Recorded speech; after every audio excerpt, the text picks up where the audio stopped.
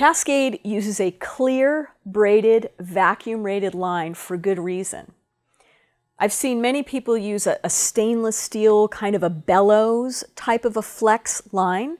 Stainless steel is great because it's easy to clean, but those bellows, believe it or not, those little bellows, they are nooks and crannies where material can get trapped inside that line. And that material that is trapped inside that line will continue to outgas and just make your vacuum pump work harder and slow your process down. It's not a significant impact, but when time is money in a high throughput environment, every little bit helps. Our hoses are vacuum rated, clear, do not have the bellows, so it is just full steam ahead to optimize the purge and get that stuff out of your product and into the pump, and off we go.